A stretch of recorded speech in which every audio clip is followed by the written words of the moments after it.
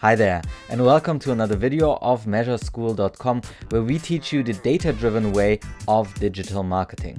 My name is Julian, and today I want to show you how you can tag your marketing campaigns with UTM tags to help Google Analytics recognize where your user came from and fill your acquisition reports with the right data.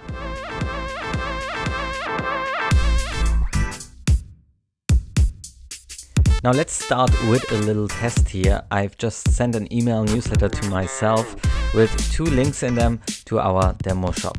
And what I want to find out is, if I click on one of these links and enter the website, what does Google Analytics think where I just came from? Let's click on this first link and we enter our demo shop, and we can go into our Google Analytics to the master profile here and click under the real-time reporting on traffic sources, and we see that there was just a page view on our page, and Google Analytics says that we came from the medium none and the source direct, also known as direct none in our report that will port over to the acquisition, and under all traffic you would also see this as direct none right here. From experience, you probably know that this column has a lot of people mostly coming through your website, and it's also referred as dead traffic because we don't know where the user exactly came from. In this case, he came from our email newsletter, but Google Analytics doesn't attribute that to the right source. Now let's do another test. Let's first delete our cookies and click on this second link of our demo shop. It looks the same. And when we click on it, we also enter the page. Now let's go back to our real-time reporting and click on traffic sources.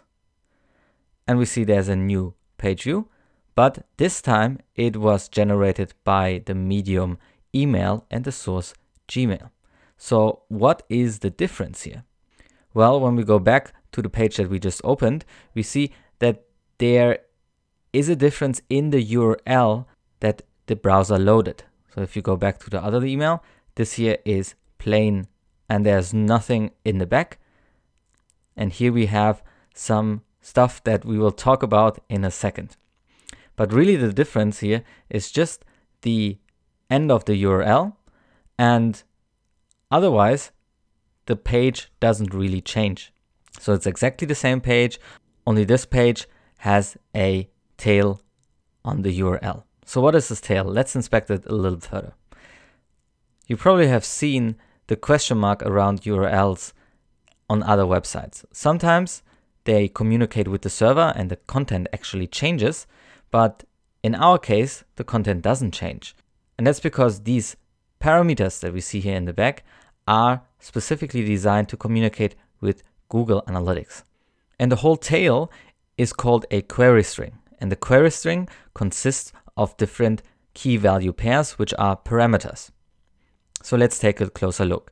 We see first a UTM source parameter, which equals Gmail.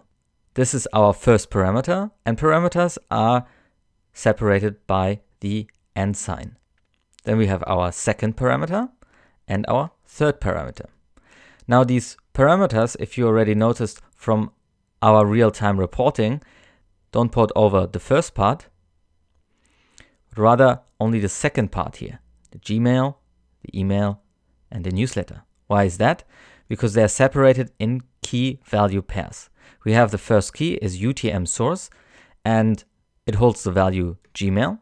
Then we have UTM medium, holds the value email, and the UTM campaign parameter holds the value newsletter.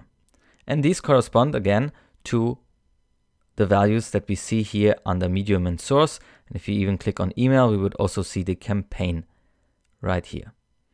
So what do the UTM parameters here in the back do?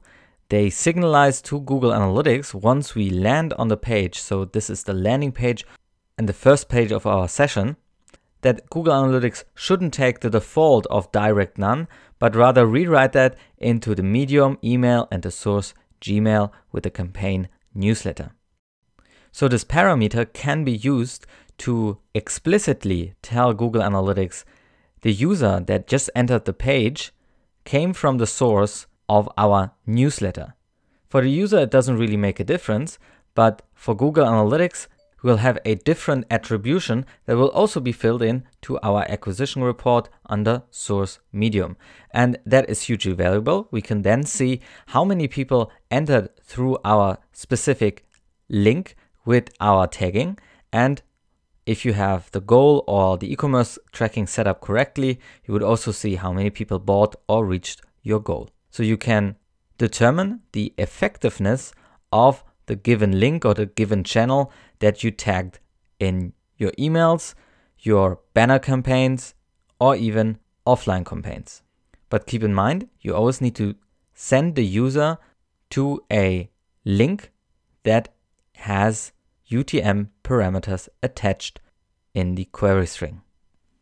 Now, it might be a little bit cumbersome to always go through these parameters and try not to make any mistakes. So we have a little tool for you that you can access at measureschool.com/UTM tool, which will give you access to this spreadsheet. You simply need to click on File up here and make a copy. And that way you'll be able to copy it to your Google account and be able to edit it.